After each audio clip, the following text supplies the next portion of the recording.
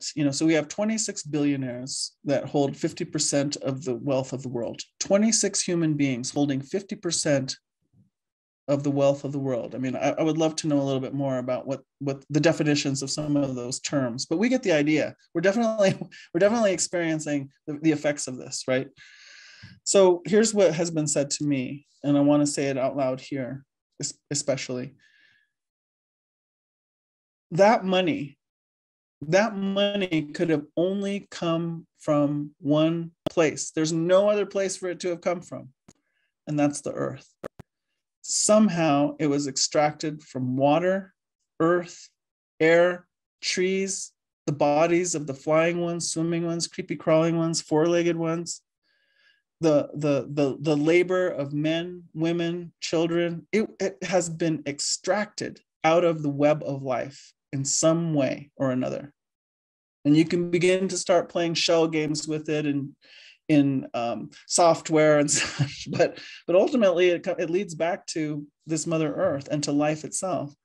So here's what I want us to consider: is life that is being hoarded. That is life that is being withheld from life. And now life is screaming out for life. And so what has to happen is that life that's being hoarded as wealth is that has been dammed up. Those dams are going to have to come down. And that life that looks like money is going to have to be re-released back into life. There's no other way for this to go. Now, hopefully what can be of some inspiration here is we are coming to that time that Chief Seattle, I believe it was Chief Seattle, talked about, where he said one day they're going to find out they cannot eat money. We are so close to that time. We are, and in some places we're there, but we are right there. I'm saying we're 5 years out for all of that wealth to become irrelevant, useless.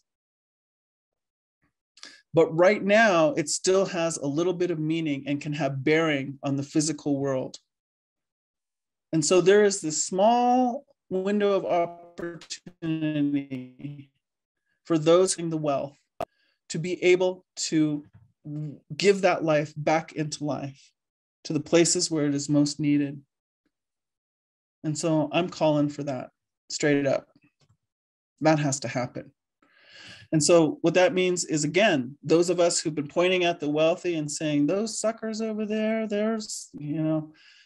we have to begin to create a circumstance for that to be able to happen, to be able to be received, to be able to be met with an eye towards, we do this so that people can live. We want to live with all of our relations.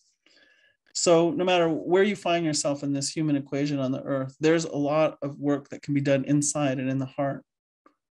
And for me, keeping that view and continuing to do that work is a huge release of the trauma stories. It's a huge release. So I'll stop there for the moment. Thanks.